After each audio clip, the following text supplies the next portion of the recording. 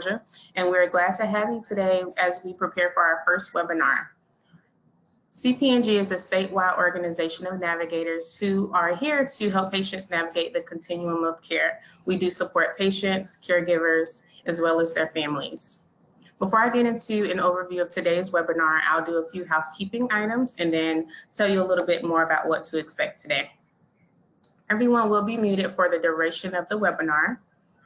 If you have any questions or technical issues, please just chat us and we'll be sure to assist you. The chat is located to the right of your screen in the control panel. There you can type a question and we'll be able to see it and assist you there. You should have received a pre-test before the webinar that we'd like you to take. If you hadn't taken it already, it should only take about 30 seconds to a minute to take the pre-test. After the webinar, I'll send an evaluation and also a post-test so that we can measure how effective our webinar was today. All right, today's webinar will address financial toxicity in many different ways that we can address it amongst cancer patients and their families. It will be moderated by Tamara Mason, and Lauren Liverman and Denise Powers will also join us. They are navigators at local hospitals within the Georgia area. I'll now pass it over to Tamara.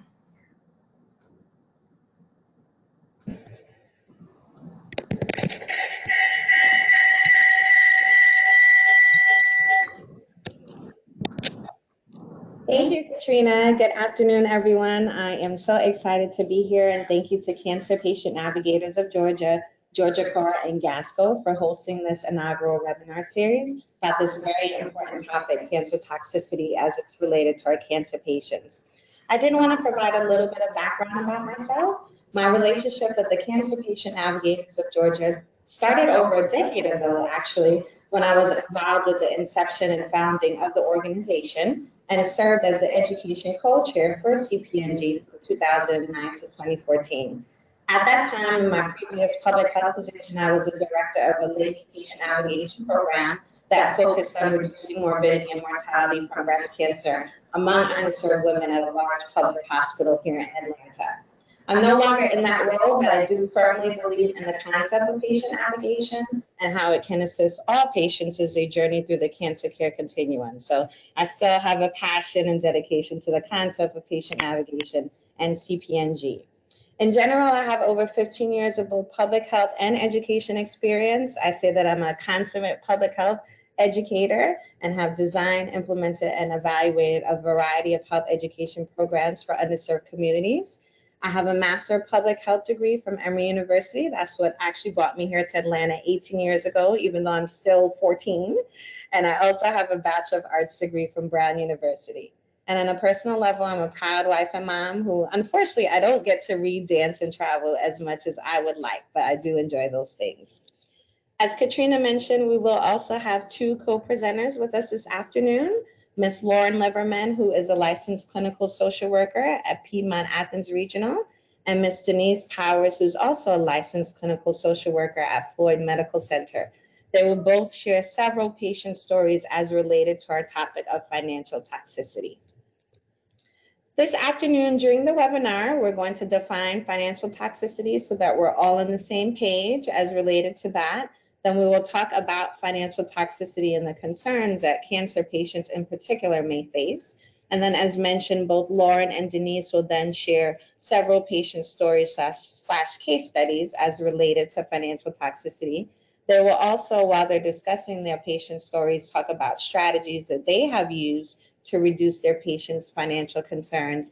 And then we will wrap up the webinar by talking about various state-based resources to reduce patients' financial concerns.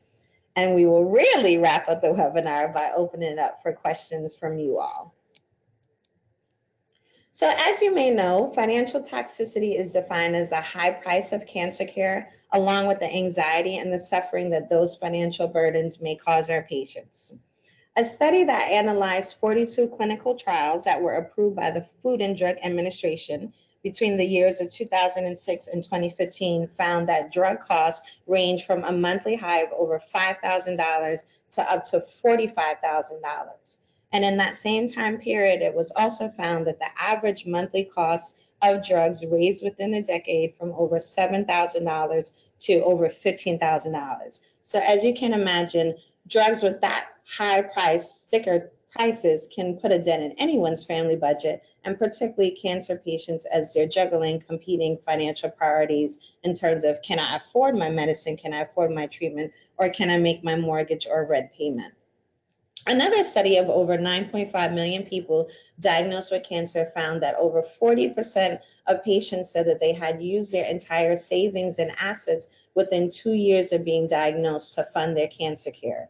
So as we mentioned, the very high price of these cancer drugs that can exist in combination with the additional out-of-pocket expenses that our patients now have to cover, including higher copays, higher premiums, and higher deductibles. Again, all that really puts a dent in our patients' budget. And it's been found that patients who have high out-of-pocket costs due to their cancer care, they may choose to forego treatment.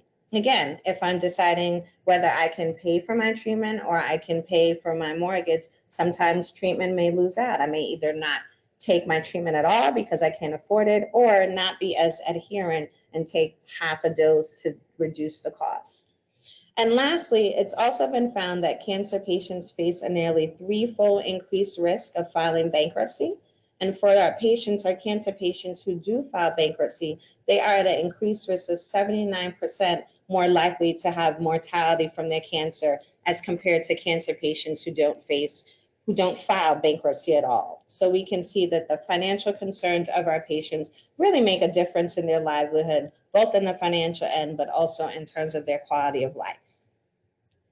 I really like this conceptual framework of financial toxicity that's adapted from Carrera et al., a study that they did in 2018. And according to Carrera et al., they break down financial toxicity into two components. So they say financial toxicity is based on objective financial burden and a subjective financial distress. And if you look at the third rung of the chart, the objective financial burden is really more so related to the direct costs, the direct expenditures of cancer care that our patients are exposed to, which relates to, as you see on that final rung, as we talked about, the high price of drugs and then other treatment-related costs. So as you all know, as our patients are going through their cancer journey, a lot of times their expenditures are increasing. And then as related to the wealth in their household on that second rung of the chart, so as they are increasing their expenditures as related to their cancer care, the wealth in their household, which consists of wages, salaries, and savings and assets, that's decreasing over time because you're taking money out of your wages, your salaries, savings, and assets, et cetera, to pay for those increasing expenditures. So that's the objective financial burden. And then the subjective financial distress, as described more on this slide, is due to what we just talked about, the fact that the cancer-related expenditures are increasing over time, but the patient's wealth is reducing over time, and then the anxiety and the discomfort that causes patients, as we can imagine. And one of the main outcomes as related to financial distress for our patients, as we talked about before, is medication non-adherence. And then also, as we can imagine, patients who feel distressed about their finances, how they're going to fund their cancer care, that affects their well-being and quality of life. Specifically related to cancer patients, there are two studies that were conducted in 2013 that looked at what happens with our patients as they have these financial burdens and financial concerns. So Zafar et al. In a pilot study in 2013, over 200 patients, 42% of them who had solid tumors and were receiving chemotherapy or hormonal therapy, they reported that they had significant or catastrophic financial burden from the out-of-pocket related expenses as related to their cancer. And another study that was also conducted in 2013 by Layton et al., particularly among lung and colorectal cancer patients, found that 40 and 33% of them said they had limited financial reserves within 2 months or less of being diagnosed with their cancer.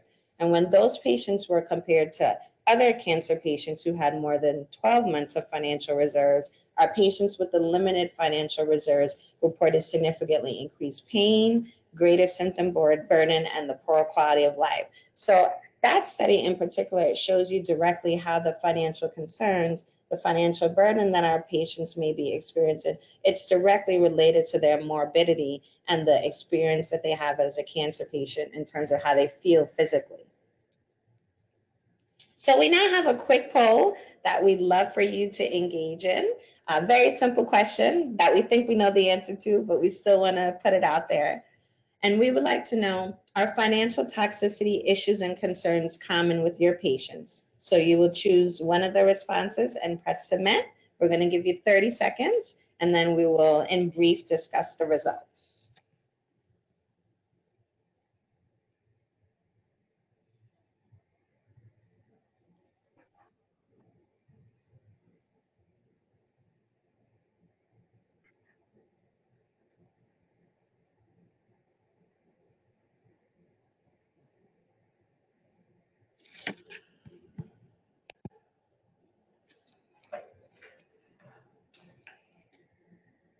Fantastic.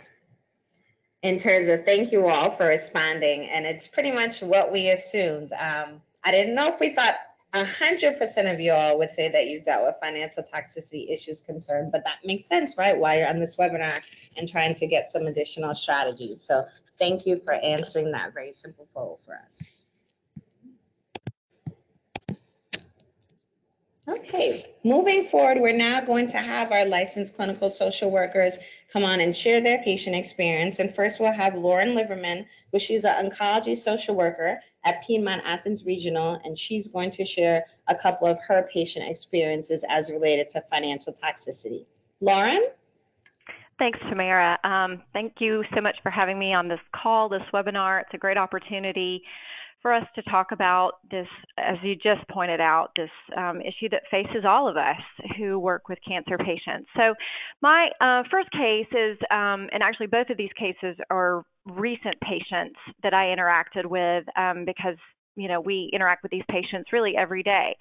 So this patient is a 56-year-old woman who lives in Monroe, Georgia. So we have a lot of patients that come to us from the Walton County area, and depending upon where they live, it can be anywhere from half an hour to about 45 minutes away from the hospital.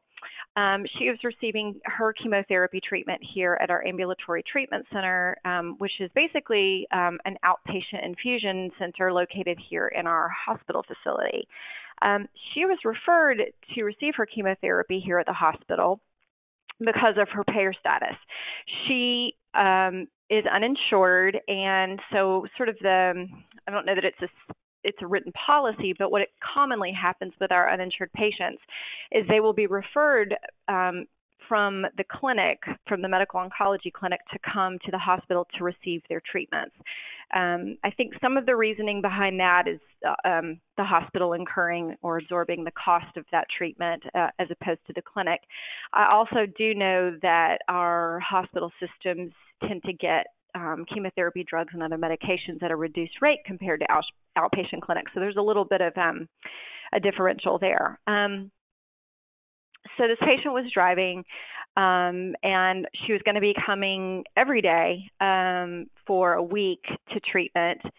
And she could have been getting her treatment in Monroe at her medical oncology practice. Her physician actually does see patients in Monroe, Georgia. They have a clinic there that isn't based in sort of a local hospital.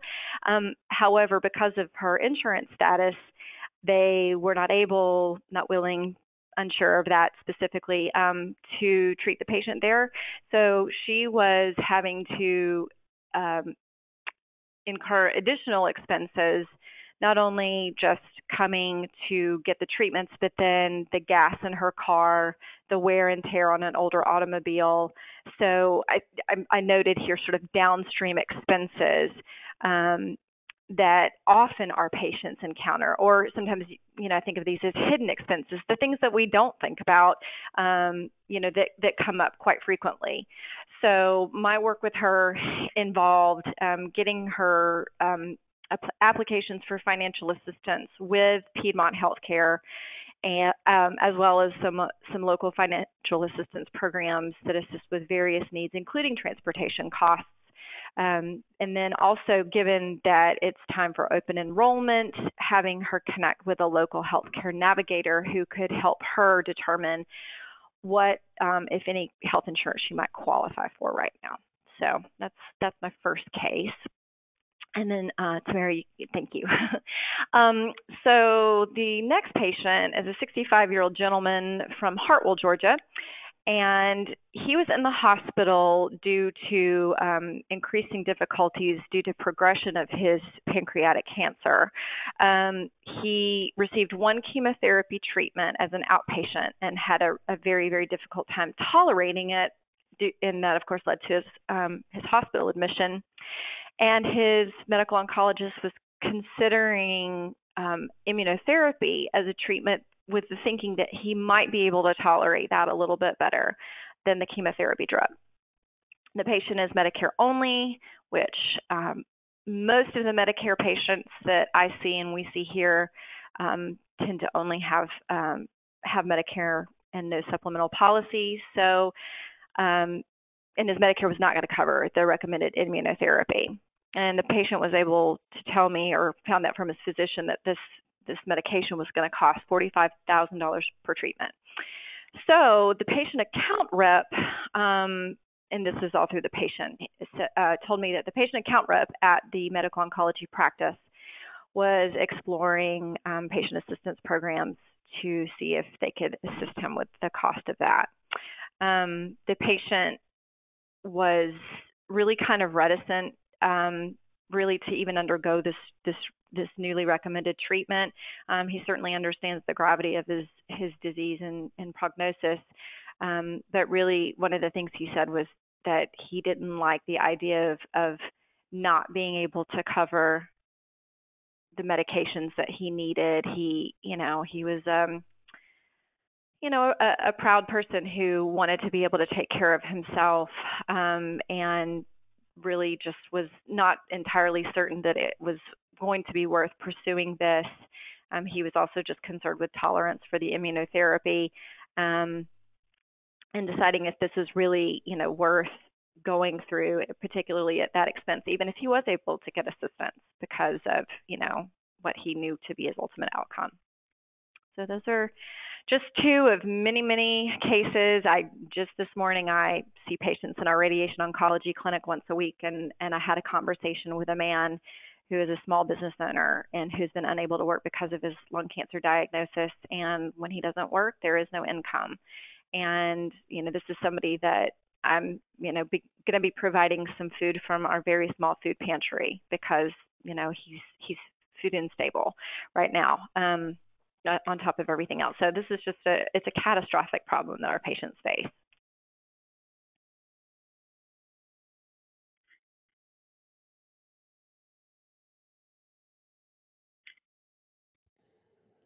Thank you so much, Lauren, for sharing those different patient stories and perspectives. We'll now have Denise Powers, who's a licensed clinical social worker as well at Floyd Medical Center, specifically a service navigator, and she will share a couple of her patient stories and strategies she's used to assist her patients. Hi, this is Denise Powers. I work with Cancer Navigators here in Rome, Georgia. We're a 501c3 nonprofit organization that only helps cancer patients. We help with resources, renewal, and reassurance. Almost everyone who walks in our door needs help, whether it's emotional or financial or resources. I'm going to share two stories, and they're just two of many. Every day, people walk in desperate about financial toxicity issues. They don't know the words for it, but that's what it is. I had a 51-year-old African-American female who was diagnosed with bladder cancer in our community. She had no insurance. She was sent out of town because she had no insurance and because there was no one who could perform the complicated and extensive surgery she would need. She had this surgery back in April of 2019. Surgery resulted in a lengthy hospital stay and a urostomy. While in the hospital, they applied for disability for her. She was, however, discharged from the hospital with no income, no insurance, and no source of urostomy supplies. She was not scheduled for any follow-up care, but told to see her urologist here in Rome. She was not willing to see the urologist because she had no money and had not been able to return to work. Someone told her about Cancer Navigators, and she scheduled an appointment not knowing what we might be able to do or how we could help her. We were very concerned about her because she'd been out of the hospital 2 weeks and no follow-up had been scheduled. She had no urostomy supplies, no income, and her Medicaid hadn't come through. She'd also been losing weight. We were troubled that it had been a long time since she'd seen a physician and she was in pain. She refused to see another doctor until she had insurance. She might have only had an 8th grade education, but she was so determined not to incur medical debt. We were able to send the Social Security adjudicator some more information on her physical and mental health condition, and she was quickly approved for SSI. As a result, she was able to secure a family practice doctor and start care for her bladder and severe psychiatric problems. Unfortunately, by the time she made it to the oncologist, it was 5 months post-surgery. At this point, it was unclear about the benefit of chemotherapy. She was given further scans to stage her cancer, and as it turns out, will require further surgery to remove other small tumors. She's been told that after the surgery that chemotherapy will be tried. This is an example of the results of financial toxicity among the uninsured. And on top of this, I didn't add that she had been had 2 kids dropped off on her in the meantime. 2 grandchildren dropped off on her. Just added to the complexity of this situation. It was a very complex situation. She was able to get some mental health treatment, and she is doing much better. And she comes to see us and comes to our support group every Friday. And we see her often in the office. I have another patient that I wanted to tell you about. She came to us on a referral from the breast center. She was initially diagnosed with breast cancer stage 4 at the end of 2018. She's 74 and has a 74-year-old husband. This couple is traveling over 50 miles one way from Alabama. They have insurance. The couple has chosen to obtain their care here after they had met the medical team and developed confidence with them. They unfortunately realized that Harbin is considered out of network, and they're very concerned about the financial implications for their family and how they'll cope with this unexpected diagnosis and treatment.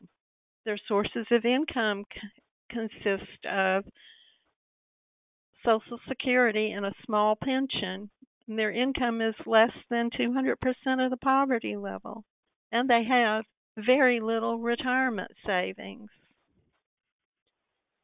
We were able to help them in a number of ways. We were able to find gas money, which was critical for them, from various local and national resources. We have a food pantry here in our town that helps with food for cancer patients, and they're quite generous. They will take people from out of state and they will help them.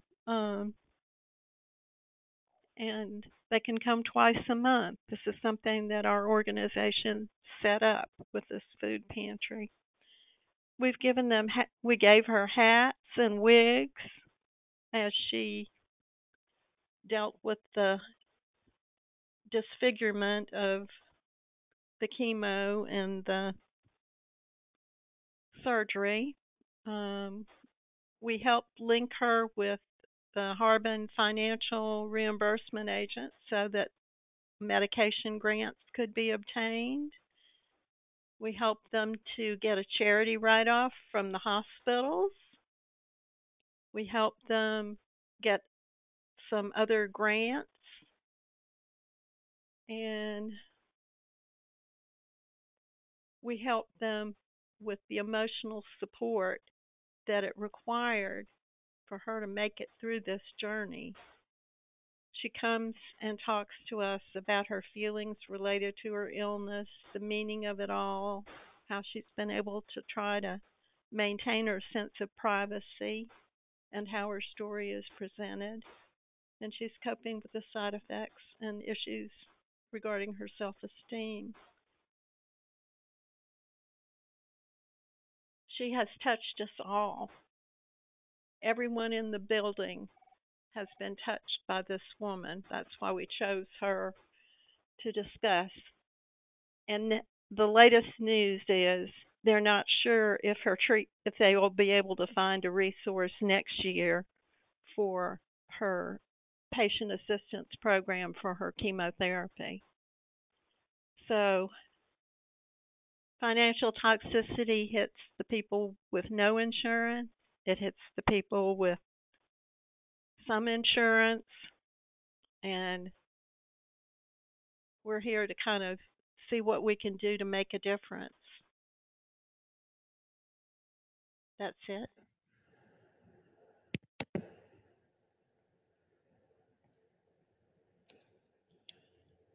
Thank you so much, Lauren and Denise, for sharing those very poignant stories. I really like how both of you, they can seem sad stories, right? And in the sense that they are, but really how both of you focused on the strategies and the resources that you use to assist the patients, because there are resources out there. And so that's what we're going to talk about next in the presentation.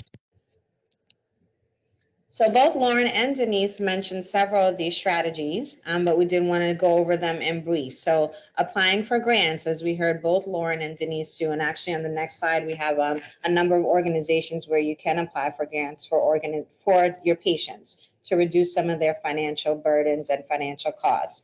Again, as we've mentioned throughout this presentation, the fact that the cost of cancer drugs can really be so prohibitive and very high. And so there are a number of pharmacy assistance programs that's their primary purpose, to reduce the cost of these drugs. And some of these programs are on a national level and a state level, and then also a lot of a lot of the manufacturers of the drugs themselves, they also have programs where they offer coupons or reduce the cost of the medications for the patients. So you want to check into the manufacturer, or encourage your patients to check into the manufacturers of the drugs as well. Again, as we've heard both Lauren and Denise mention, that transportation, our patients need to get to their appointments. And if they don't have a way to get to their appointments, they're going to need help with gas money, gas cards, gas credits, also, or just a ride. So on the next slide, we'll talk about a couple of organizations that provide that type of assistance. And then also as related lodging, as we heard, and I think both stories from Denise and Lauren, patients traveling over 50 miles one way to get to appointments, to get to medical centers. So at times they may need, a place to stay overnight as they're recovering from the treatment that they've received. So there are resources as well that can help reduce some of the costs with that. And both Lauren and Denise mentioned connecting the patients to support groups. So while yes, it's very important to give the concrete resources to reduce the actual financial cost for our patients, the other piece of this financial toxicity equation is just the mental stress, the mental anguish that this causes. And so it's very helpful for our patients to be connected to a support group where they can talk amongst other patients who are going through similar things and just sort of, release that burden, whether it's just for an hour or so, to know that they're not the only one going through this and can receive support from folks who are in the same situation. And then going back up to the top of the slide, really encouraging and empowering, I'd like to say, our patients to, which can be difficult for our patients, to discuss medication costs and financial costs with the healthcare team up front. Unfortunately, as we know, a lot of times our physicians, our MDs, they're not taking the lead in this conversation. So really trying to encourage and empower our patients that they do have the right to have these sorts of financial conversations with their providers. And then lastly, which I think is something many of us may not necessarily think of, but health insurance companies, they can be our friend.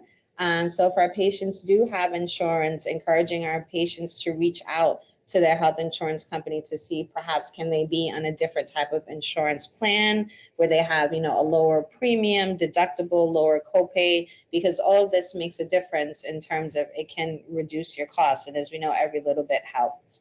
And lastly, as related to the insurance, as much as possible, if we can encourage our patients to receive treatment, receive care essentially within network, because as we know, within insurance, that those type of providers are going to be cheaper than if a patient goes out of network.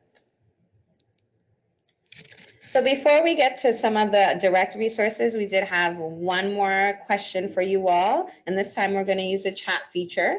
And so we'd like to hear from you. What are some of the strategies that you've used as a patient navigator to help reduce your patients' financial concerns and financial burdens? So your chat feature is right there in your control panel, and you're just going to click on it and type your responses right in there.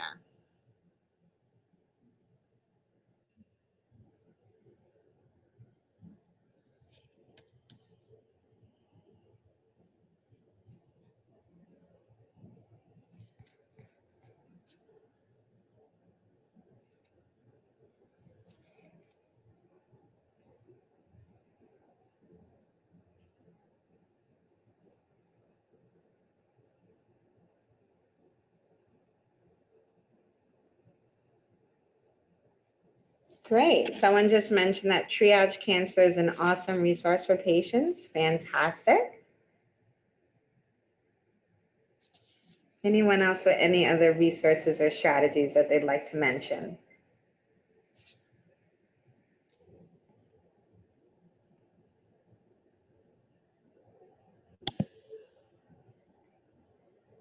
Okay, well, thanks so much. If you do have any additional resources or strategies that you'd like to share, you can write it there in that chat box.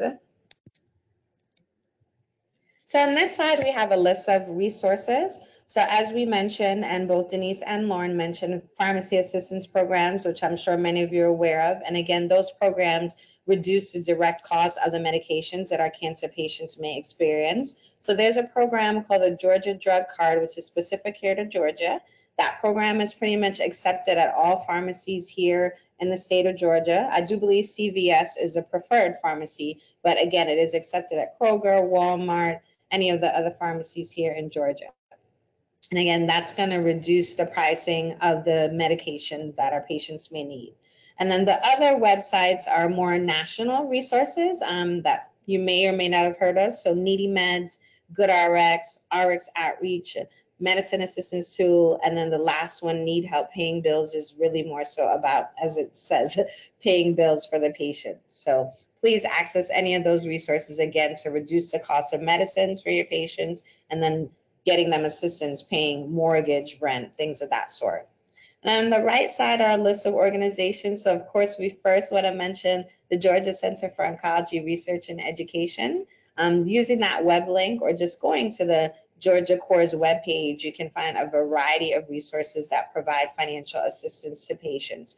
And so using that link, actually, you'll be able to see all of these resources and many others. But we really want to recommend Georgia Core as the first place that you go to find out information about financial assistance programs and other resources for our patients.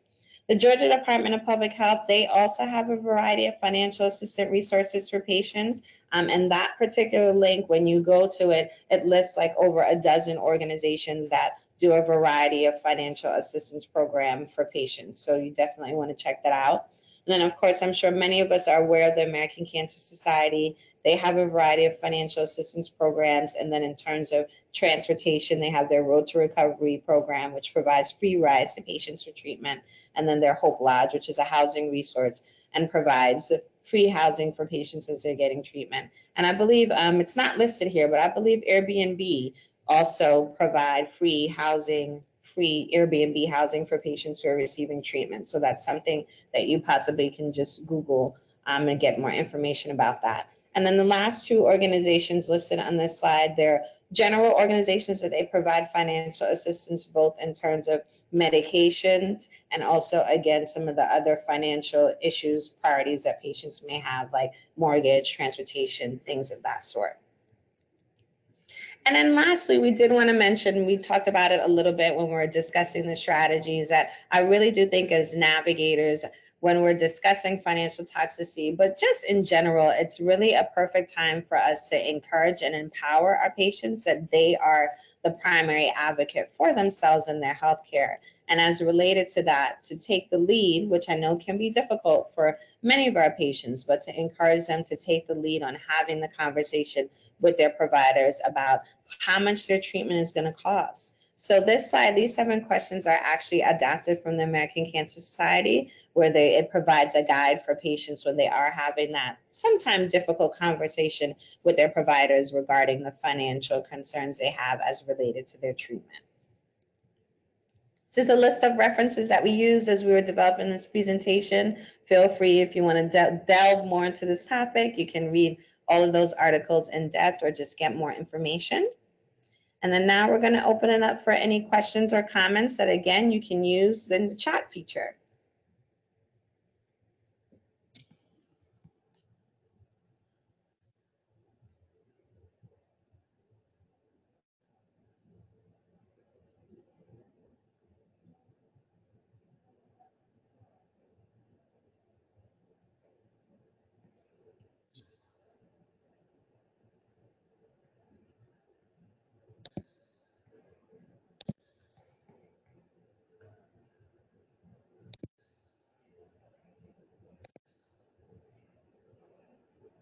Okay, we have some additional suggestions from the audience regarding resources, such as Women's Health Medicaid, the Road to Recovery program, which I believe we mentioned, and the Northside Hospital has an insurance program.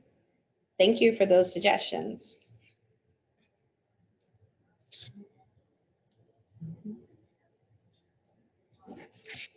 And Denise and Lauren, did you all want to chime in terms of any resources, specific resources that you all use?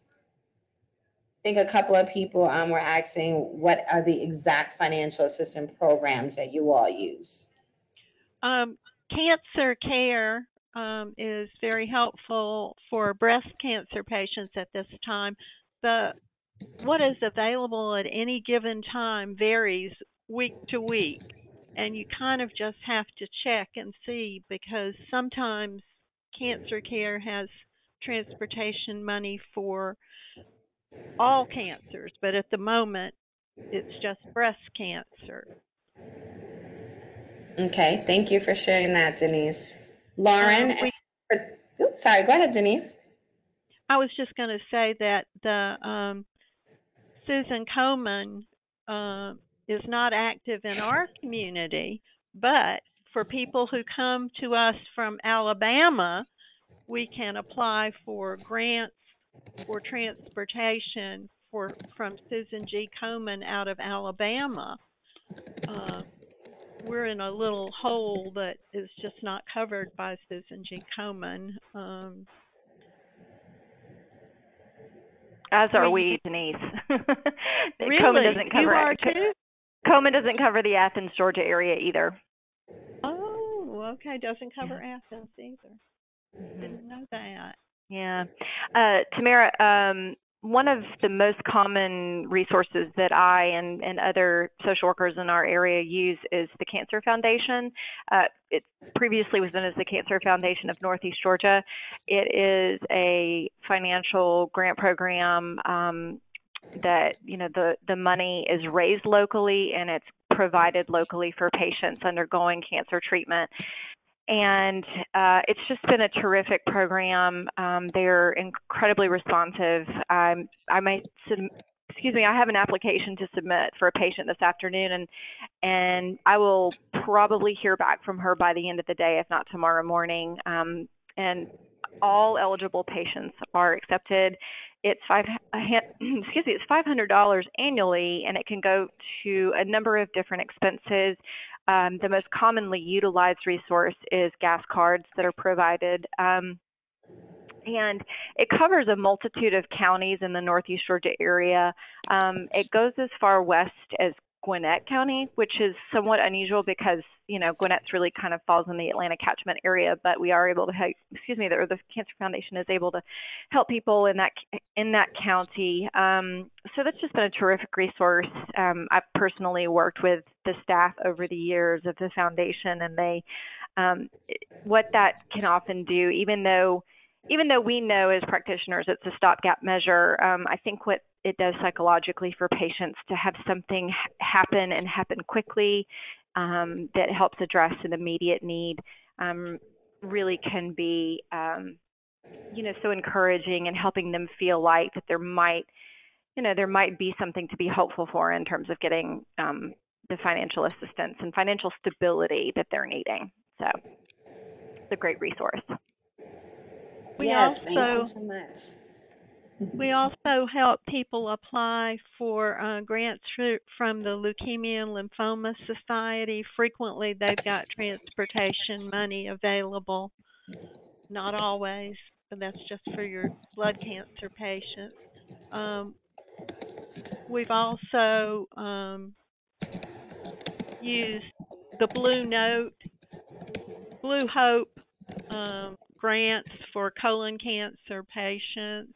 We've used Angel Wheels for transportation for long distances, like the people coming from Chattooga County or Polk County or Alabama to treatment. Sometimes we can get help for those folks. And it's a thing you have to kind of dig for all the time. We spend time every week looking and updating our resource list for that Absolutely. reason. And within the webinar, there are actually 2 handouts with a listing of resources. So please access those and print them out. And several of these organizations that you all have mentioned, thank you, Denise and Lauren, and that a few others have mentioned via the chat feature and questions are listed on that resource list, but in addition to many others. So please do access that. We wanted to mention also that sometimes we just talk about juggling your finances. If you can use the food pantry, even though you've never used a food pantry before, it will free up some money for maybe a copay or maybe gas money. And so we talk about kind of juggling things. Absolutely. I think that's a great point, Denise, that honestly, all of us, whether we're cancer patients or not, right, can pay attention to our budget and just see where can we move things around to cover costs. But definitely when you are a cancer patient, that may be even more pertinent.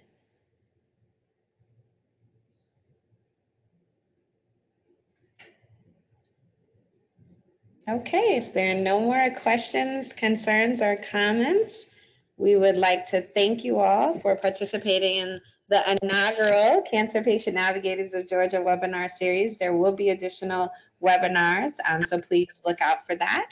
Our contact information is listed for all of us. And again, Katrina Mitchell is a primary Georgia Core CPNG contact, and her information is listed as well. So I'm going to pass it off to her for her to conclude this webinar. Thank you so much for spending your lunch with us. Thank you so much, Samira, and also Lauren and Denise. I hope that everyone learned something that you can apply to your roles. That is our mission here at CPNG. So that's what we try to deliver in the programs that we're providing to you. Immediately after the webinar, we will send a post-test as well as a short evaluation so that you can give us your feedback on our webinar. This was our first webinar, so we really do want to hear your feedback and let us know how well we did.